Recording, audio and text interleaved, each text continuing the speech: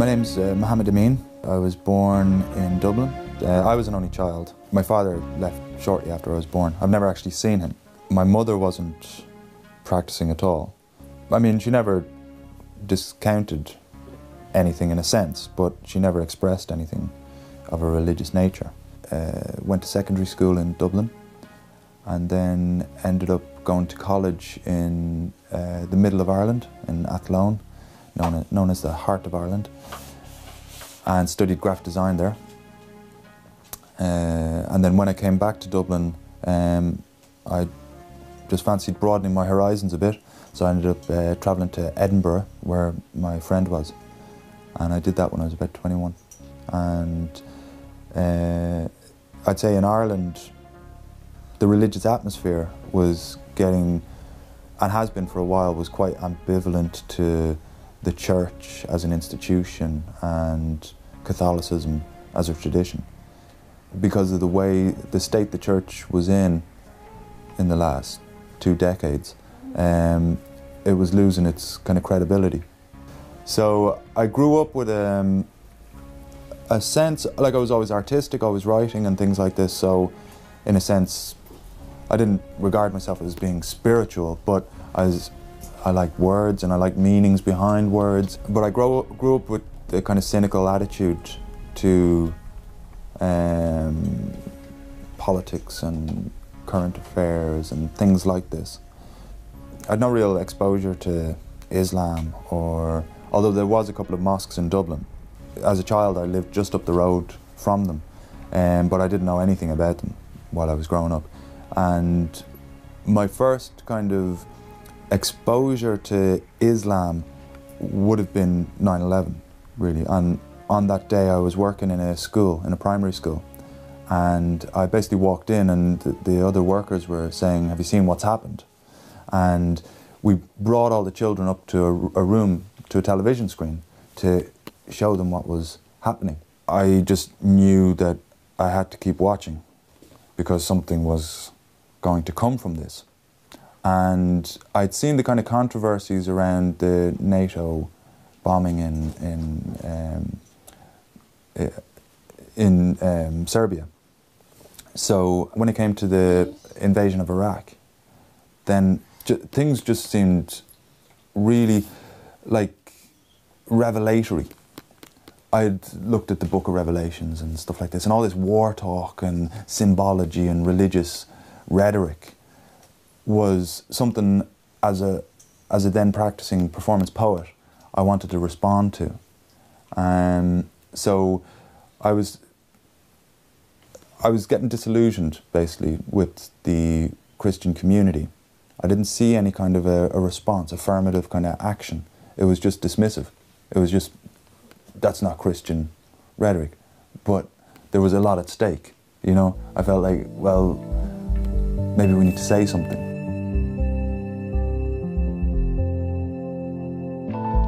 I was in a place where I was, the biblical rhetoric, the biblical books were influencing my poetry. And I was with a Christian community, but I hadn't kind of confirmed.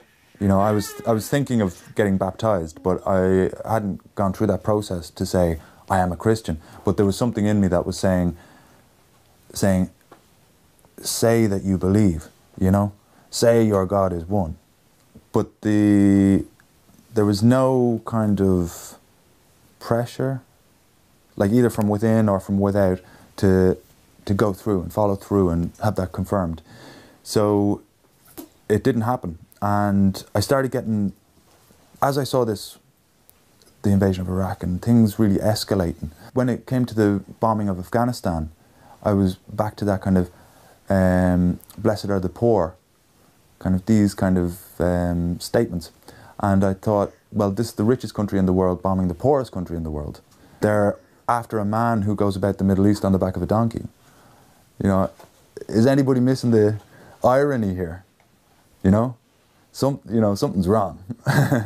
And so in terms of faith and belief and what I believed, then that was all kind of getting compounded into what was happening, you know. So yeah, so as I started to look at, I was exposed to the Muslim world in that sense. Then it all kind of came to what were Muslims doing abroad, and it became a kind of global Muslim issue. So that made me look at more kind of social situations. What was happening in America? This imam said this. Was he right? And that everything that was coming across sensational was just sensational. And there was the moderation there. So really broad questions started opening up in my mind. Is like, if I get baptized and I become a Christian, do I have to reject Muhammad, peace be upon him? Whereas if I become a Muslim, what is my perspective on things Christian?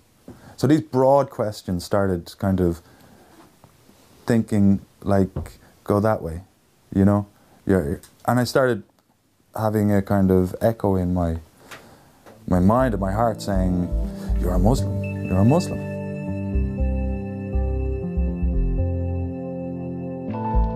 This is a poem from before I said Shahada, and I was with a Christian community, and I was thinking to get baptized, but then I started to consider Islam, and I was caught between choices. And it's called 6 Billion Questions. If it all began with nothing, who could see yet? Nothing, something, what could be yet? Can it be true? Are we all one?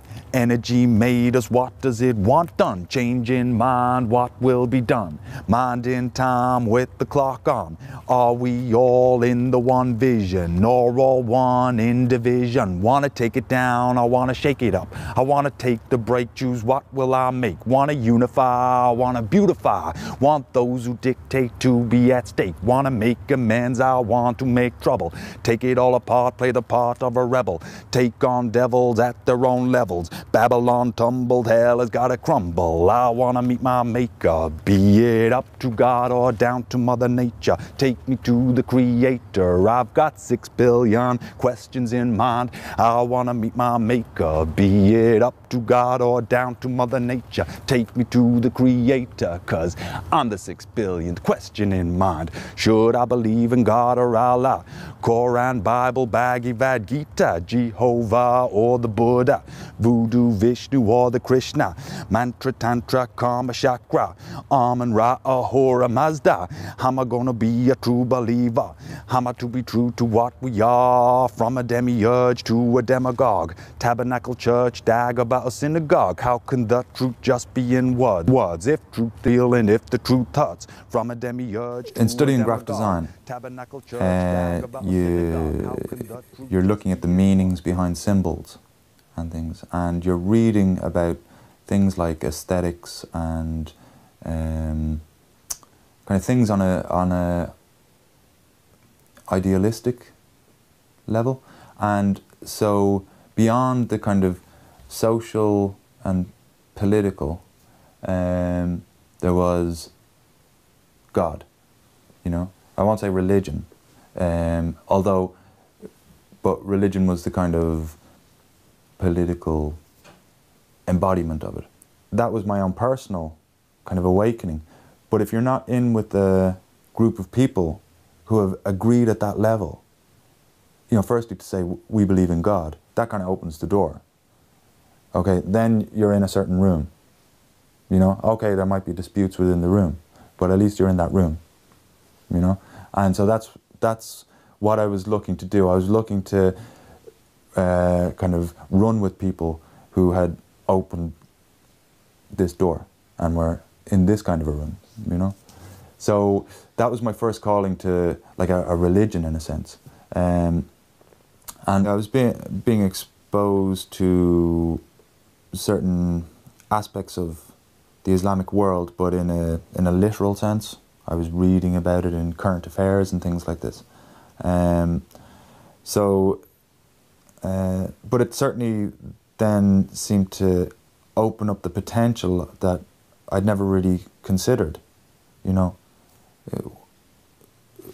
Could I be a Muslim, you know? And that made me kind of think outside the box, in a sense. It made me think of Islam in England, and is this an Arab thing? In England, is it a Pakistani thing? You know, the ethnicity of it, kind of, those issues kind of come into it. And, but I was saying to myself, like, you're a Muslim.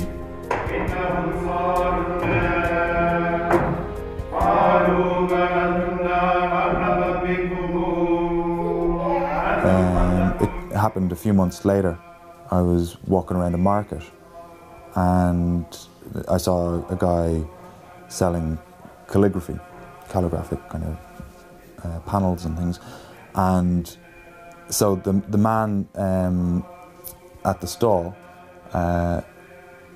he was a nice guy, and we just started talking, and I was talking about calligraphy and things like this, and then his wife and children came across, and it was just the mannerisms, you know. It was very friendly, but you know, quite active and lively.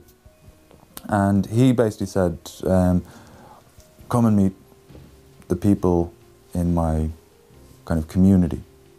It was very small though. It was a small group, 10 people or so. And I basically was hanging around with them for 3 or 4 months, and it was all good. You know, it was all good. And yet, I hadn't actually said Shahada, but I started to pray with them and try all these things. And it basically came to the new year, 2006. And, you know, what was a difficult time at that point was after the London bombings. So that was, you know, that brought up a lot of questions, and the impact of that kind of a thing. And so, but basically what it took was for this man to say, for Adnan to say, right, so you've been with us 3 months.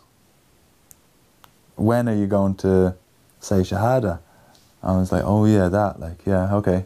And I was like, you know, I was totally like, it was just making that last jump, which I'd wanted before, but now that it was there, was a bit more of a challenge. And, but everything was good. You know, I had to think like, well, what do I doubt? You know? And you kind of walk with hope and fear in life.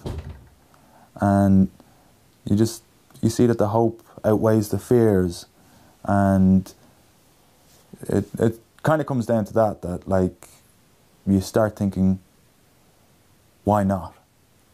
You know? It almost becomes like that. It's not why, it's like, why not?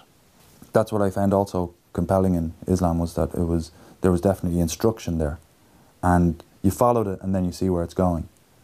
You know, it's not just kind of take it at your own pace kind of thing. You have to follow it and see where it's going. So, and that was all good. It was all fruitful, really fruitful. So, yeah, then I said Shahada then in the new year.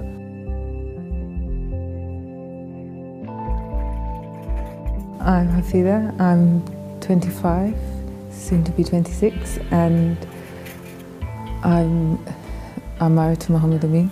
We've been married 2 years in December just gone. For us living together, it's been a challenge on both parts. That I've always lived with people, and Muhammad has, for a lot of the time, lived just on his own ways. And I grew up in a family with brothers and sisters, and have to fight for my my bit, and yeah, those the things that you get with families. And he was very much, well, before we met, it must have been a good year or so that he'd been living on his own, and so in that way it's kind of fun. But no, he's really good, and he's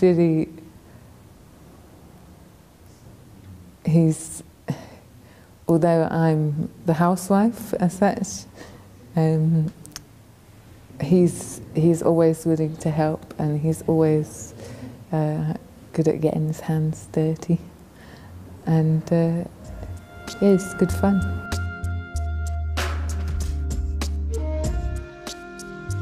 I first met my wife, and I don't know if she'll admit to this now, but it was basically, I walked into a corner shop and just saw her walking up and down the aisles choosing stuff.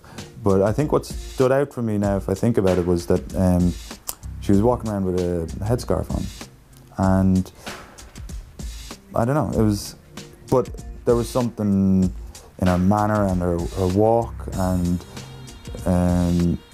I just became intrigued, you know.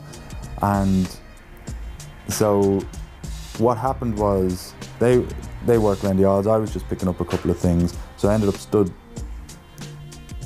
behind her and her flatmate in the queue to the tills, just thinking, say something, say something, say something, say something. And so, but they were talking amongst themselves, so it just kind of butted in on the conversation. But her flatmate was more talkative, so it didn't really, like, I didn't feel like I'd caught her attention, you know. So it came to it that we basically said goodbye, and that was that. And I went home to my flatmate and said, you know when you feel you should have said something and you didn't, and you just hope something comes about again, that you get another opportunity. So, and that happened, like, basically, I think it was a few months later, and coincidentally it was that very flatmate who was giving a talk, and my wife Hafida, she attended it. She was a non-Muslim then, but she was circulating around the community. And so she attended this talk, and she was wearing a headscarf again. So I started with saying, hi, do you, you know, I was talking before I thought, you know, it was, do you remember me? As if, you know. He said to me, haven't we met before? And I said, oh gosh, you know, who's this? Who have I been, you know, me and my big mouth, I would just speak to anybody, anywhere, and oh gosh, who is this? And the haven't we met before? Oh dear, what have I got myself into? So I started, where has he met this? Where's he met this man? Who is this guy? And he said, the spa. The spa. I said, oh, the spa, you know. Yes, I remember. So she just kind of went, oh, yeah, in a kind of vague way. And then my next question was, were you a Muslim? No, I'm not. I'm not. Okay, and then I just struggled to make conversation after that, like, but I think I kind of, yeah, pressed conversation, you know. And he has his wonderful camera and his wonderful eye with the camera, which I picked up on and asked if he'd do some photography of the exhibitions that I'd been doing with my friends. So I quickly arranged that, and yeah, so our presence in the community started to increase then. So yeah, we were talking, and it just got to the stage where I knew it could only be marriage. You know, it could only be marriage or else stop talking. In you know, in a sense of like, I need to get married. Do you want to get married? Kind of thing. And she said Shahada while this was, you know, while we were talking. And it was funny because when she said Shahada, some of the women in community said, I thought you were already a Muslim, you know, because she wore the headscarf and she'd actually done Ramadan before she said Shahada. And so some people were surprised when she actually said Shahada. So yeah, we confirmed that we were going to get married, so we made the necessary arrangements.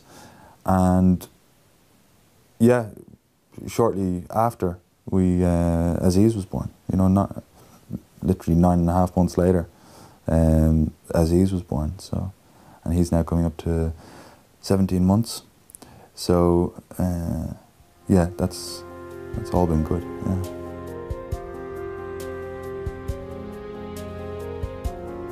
I'm working here at Cypher Design. I'm self-employed, and graphic design business, typesetting for books, doing spray painting and general graphic design and things. And I worked at a sign company beforehand for just over a year, but I found that I couldn't get into the artwork, get right into the design work, and then I basically went self-employed so that I could work around my lifestyle that I've taken on since becoming a Muslim. Being available to do the prayers at the certain times. And the other advantage to being self-employed is that I can choose my clientele. In the sign company, there was a lot of stuff that was for casinos and fast food places and pubs and things, and it was an industry I didn't have any interest in at all. I'm generally not one to do something just for the sake of money. That goes against my principles. So it's going out and fishing for the jobs and doing all that, and trying to balance that with learning and practicing Islam. My son is growing up. He follows me in prayer sometimes. I never initiated that. He just naturally took it on, like, and he's only 1.5 years old. My wife is learning more on Quran and picking up Arabic, and I've always been keen to learn Arabic, and I've done that in the past through tafsir classes. We always look at the text, and I've always loved picking up on Arabic. The insights that are there in the Quran, and reading it and working off the Arabic and learning what the meaning of the Arabic words are is, I've always loved etymology, the study of word origins in English. So it's much more fascinating looking at it in Arabic. Then comes the prayer cycle, which is essential to just leading a day that's connected to what's going on around you. And the fact that the prayer is prescribed, it's not something you do when you want to do it. It's something that has to be done there and then. And that was something that was definitely different to my understanding when I was with the Christians, of praying and asking for things, and this kind of a pray when you feel the need. To pray because it was time to pray was a different thing. It was, you were putting yourself in line with what was going on in the natural environment.